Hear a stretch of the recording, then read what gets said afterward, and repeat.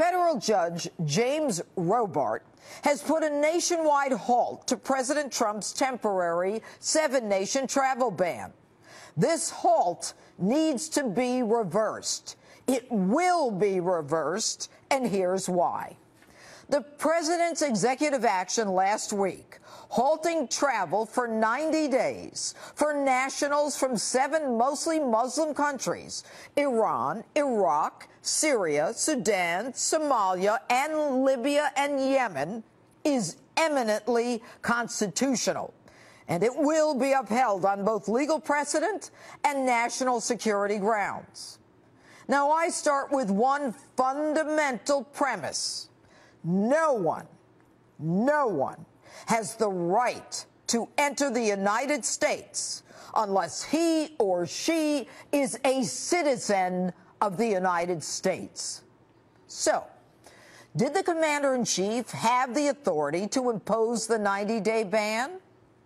Every president has wide latitude to protect the homeland, and no one has the right to usurp that presidential authority. Section 212F of the Immigration and Nationality Act of 1952, codified under Title 8 of the United States Code, Chapter 12F says yes. And every president since Jimmy Carter, and yes, including Barack Obama, has used this statute to prohibit entry of certain individuals when entry would be contrary to your national interests. Some presidents used it to a greater extent than others, but nonetheless, the actions were legal.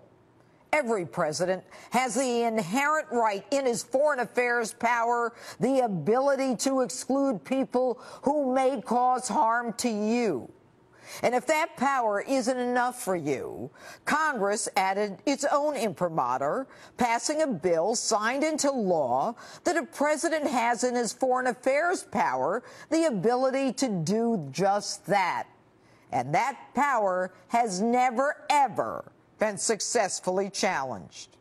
Article 2, Section 2 of the Constitution gives the president the authority to protect the American people. Congress legislatively has given the president the authority to protect the American people from foreign nationals. So, this Judge Robart from Seattle issues an emergency temporary restraining order on the grounds that the plaintiffs, the states of Washington and Minnesota, would suffer irreparable harm and would most likely win their case. Yet there is no explanation what harm they will suffer or why they will win.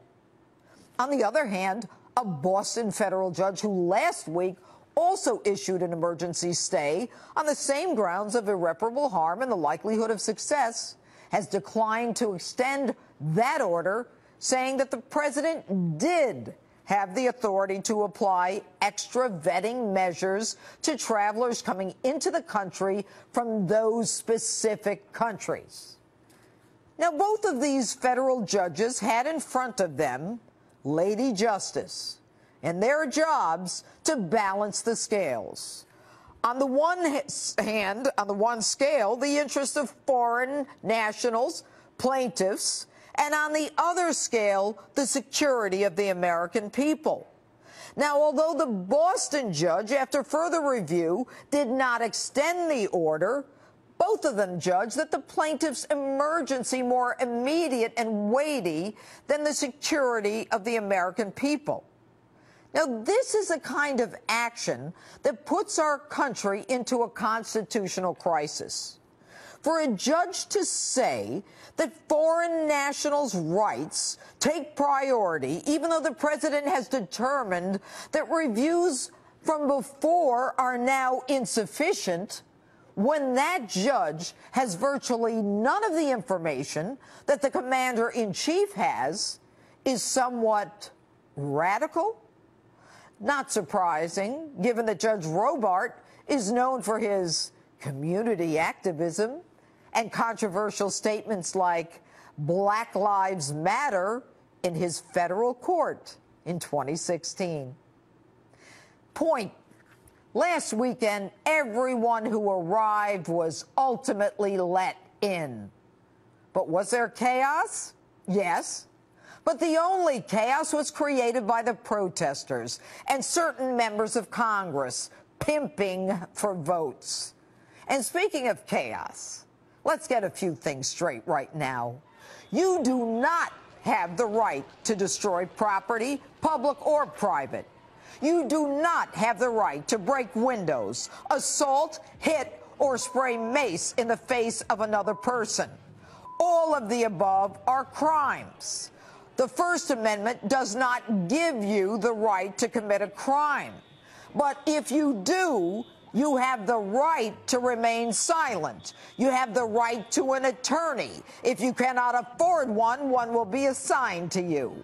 And you tender snowflakes out there, so distressed, so depressed, so fearful of free speech that you must retreat to a safe zone with your crayons, must be schizophrenic, because now you're dressed like black ninjas looking to burn down buildings.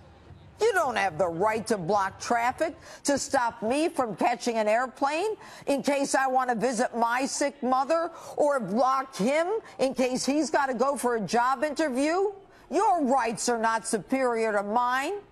You don't like the president? That's just too bad. Get out and vote next time. So the bottom line, every sovereign nation from the beginning of time, dating back to the Bible, has been able to determine who can and cannot enter their nation. Donald Trump has taken bold action, just like he said he would, shocking the world. Make no mistake, we do live in a dangerous world. There are legitimate national security concerns. And for some judge in Seattle to suggest that he is in a better position to evaluate the equities between some foreign nationals and the national security concerns that we have for the American people is not only egotistical, it's just plain wrong.